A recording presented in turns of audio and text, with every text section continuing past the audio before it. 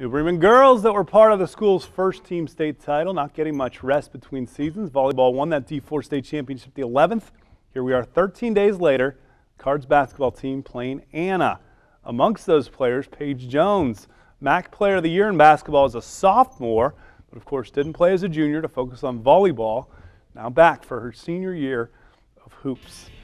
21-15, Anna at the half. Rockets.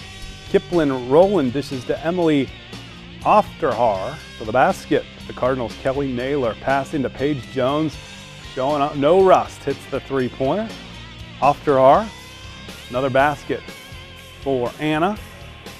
Then it's Hannah Tankman getting it to Jane Homan. Beautiful pass and finish. New Bremen coming back. How about Homan? Showing off the range. Big three-pointer here.